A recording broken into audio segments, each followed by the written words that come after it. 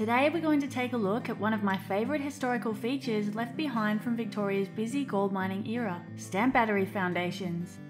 I got a bit obsessed with stamp batteries over the last few years, and I've been to check out a whole heap of them around western and northeastern Victoria.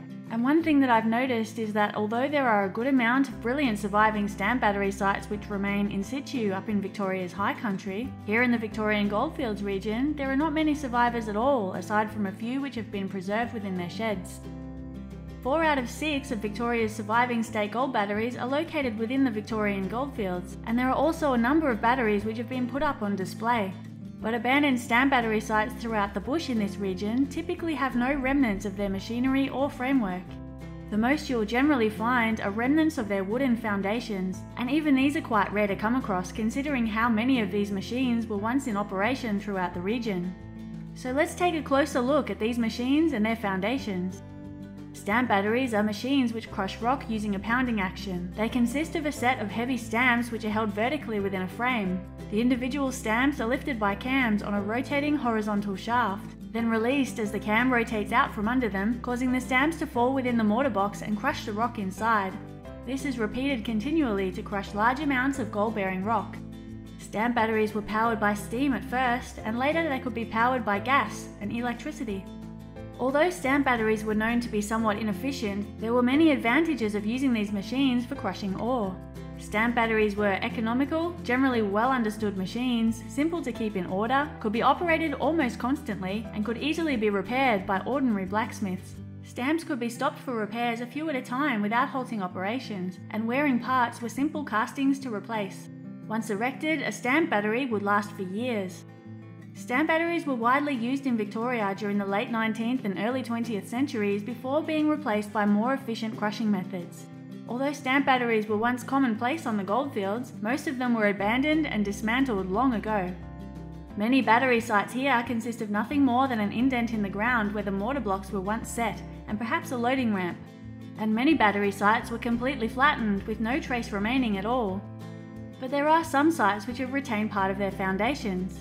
So first, let's take a quick look at what battery foundations look like.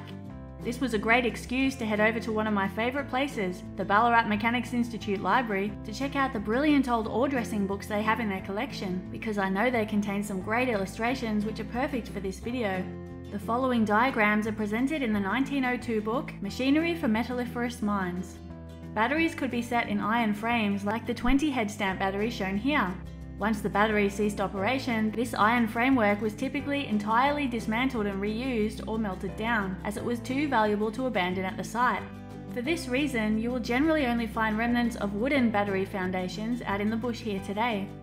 This diagram shows the makeup of wooden battery framework. In this video, we're going to focus on the lower part of the wooden framework and foundations, which is typically all that survives of battery sites throughout this region, if anything at all. The wooden mortar blocks are shown here, which are long blocks of wood set vertically in the ground upon which the mortar box is set. These wooden blocks help to absorb some of the shock of the machine as it operates. When there is anything remaining of stamp battery foundations out in the bush here, it is usually just the remnants of these wooden mortar blocks. They are sometimes set in concrete like these ones, or sometimes just set directly in the ground. There are not too many sites around which still have these, which is not surprising as they were easily destroyed or deteriorated through fire or general exposure to the weather. Back to the diagram, we can also see the bottom block beneath the mortar blocks, the mud sills, and the cross sills. I've only come across 2 battery sites in this region, at Costerfield and Malayagal, which have remnants of this supporting framework. If you've seen others, please let me know in the comments. I'd love to go check them out. You can get a rough idea of the size of the battery by looking at the mortar blocks. Each set of blocks supported one mortar box, and these would often be set alongside each other. These mortar blocks, although there are a few missing, once supported a 20-head stamp battery with a 5-head stamper set on each set of blocks.